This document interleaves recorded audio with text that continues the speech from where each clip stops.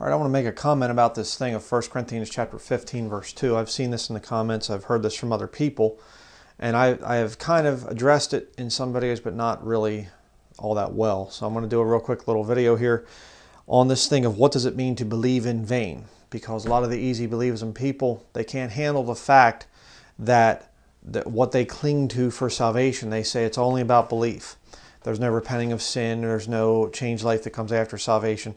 It's only belief. And you don't even have to call upon the name of the Lord, according to some of these heretics. You just don't ask God for salvation. Don't say, please save me. You just believe it. Okay? And they can't handle a verse that says about the gospel in verse 1 and verse 2 unless you believed in vain. All right? It's the context of verses 1 and 2. Paul is declaring to them the gospel in verse 1 unless you have believed in verse 2. And believed in vain, in verse 2. All right, let's just read it here. I'll show you what these people do. 1 Corinthians chapter 15, verses 1 and 2. Moreover, brethren, I declare unto you the gospel which I preached unto you, which also ye have received, and wherein ye stand. He's declaring to them the gospel. In context, he's talking about the gospel. Verse 2, by which also ye are saved, if ye keep in memory what I preached unto you. It's a conditional clause. Learn that basic English truth here of the English language.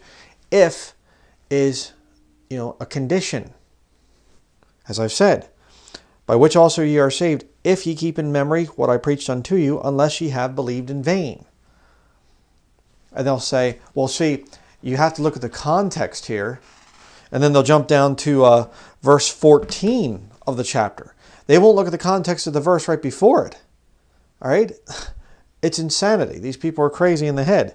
But look at verse 14. They'll say, and if Christ be not risen, then is our preaching vain, and your faith is also vain. Oh, see, that's what he's talking about there. Unless you've believed in vain. And our preaching is vain, and your faith also is vain. So see, that's the vain there it's talking about in verse 2. I mean, talk about mental gymnastics. I declare unto you the gospel, unless you believed in vain. Verse 1, verse 2. Oh no, it's actually the unless you believed in vain is jumping to verse 14. After Paul completely changes thoughts and things as you're going through there. All right, what's Paul talking about in verse 14? If Christ be not risen, then is our preaching vain, and your faith is also vain.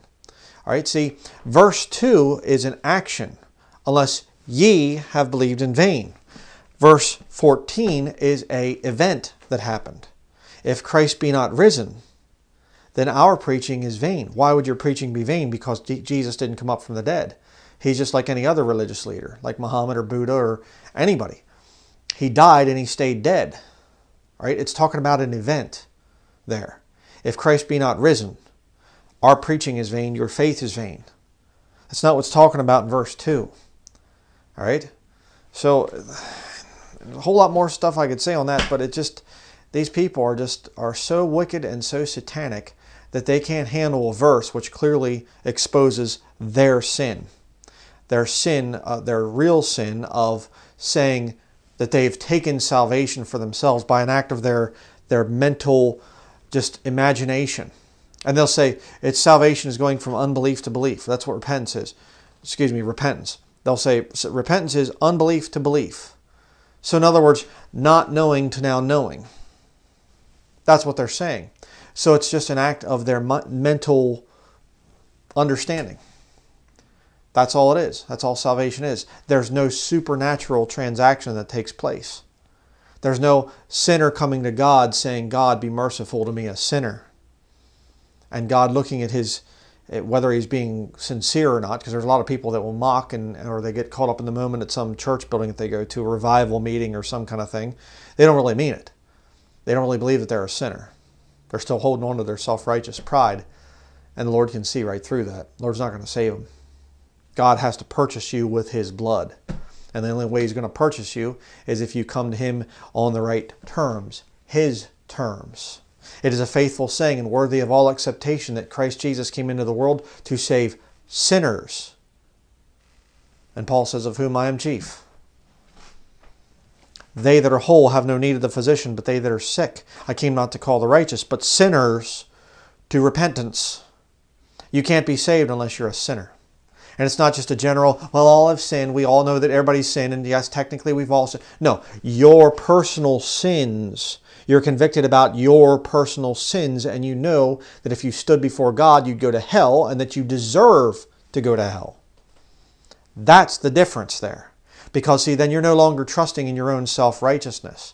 You're coming and you're saying, God, be merciful to me, a sinner. I believe that Jesus died on the cross to pay for my sins, and that's the only chance I have to get to heaven.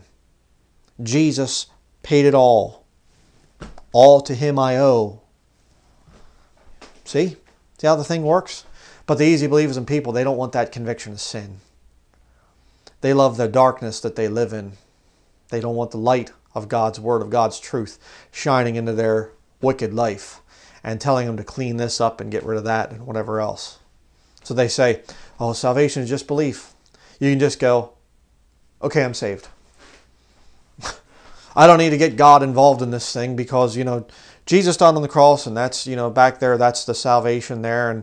And all I got to do is just by an act of my own mental capacity, my own intellect, I can just, oh, okay, there, good. Yep. Where's the contrition? Where's, I'm sorry for my sin. Where's it at? It's not there. I just, oh, okay, I'm saved now. All right, going to go on and go back to drinking my beer or cussing or watching, wicked movies or whatever else. Don't fall for that wicked heresy. Thank you for watching.